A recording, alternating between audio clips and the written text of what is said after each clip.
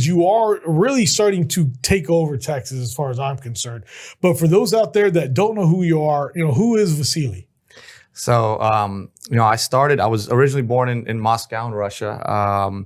Started my life there, actually growing up in Siberia, in Novosibirsk, which is third largest city in Russia, largest in Siberia. And, I just started my life as loving sports. I did from karate to hockey in the winters to tennis, try to do all year round. And as soon as they seen me hold a tennis racket, they're like, no more karate or hockey for you. So, I got heavily into tennis and training, and, good old 80s Russian style training was like, they were working with us like we're professional athletes at age 6. So by the time we immigrated here to this country in the early 90s, I was a pretty sharp little player already.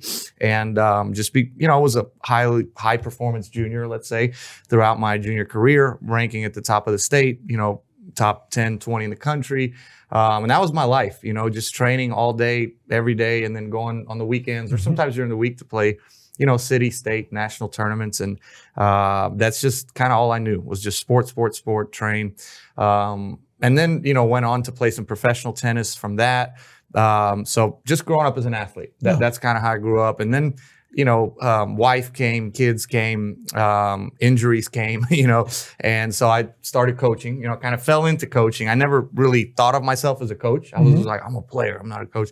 But the first experience I had was like, pretty rewarding. I got to work with a family friend son who was having some struggles and got to kind of help him climb out of it. And, I was like, man, I realized I love helping other people more than I like helping myself. So I really fell in love with coaching and was doing that for a long time. And then probably in the last 3 or 4 years, I kind of was pushed by a lot of my mostly friends and students and colleagues more than family.